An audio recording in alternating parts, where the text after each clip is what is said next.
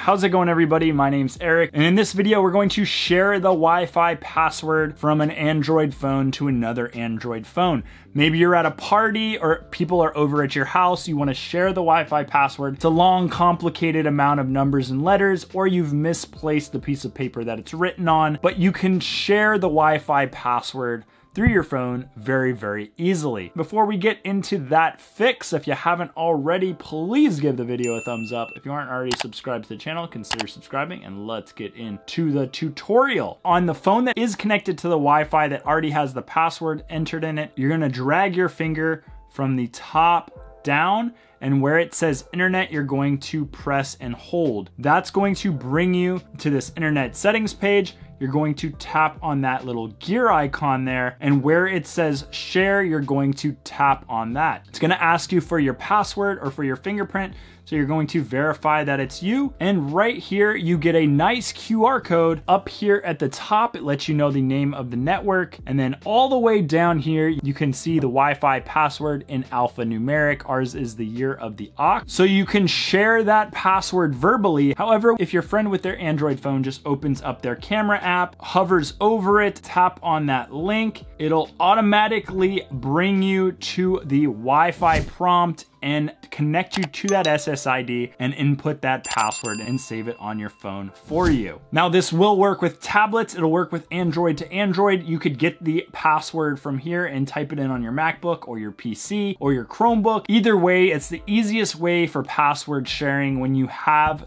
your one device connected and you need to share the password with other people for whatever reason. I want to thank you guys for your time. If you have any questions about this or want to see other tech tutorials, let me know about it in the comments section. You could be featured and your question answered in a future video. If you haven't already, please give the video a thumbs up. If you aren't already subscribed to the channel, consider subscribing, and I'll talk to you guys in the next video. Bye.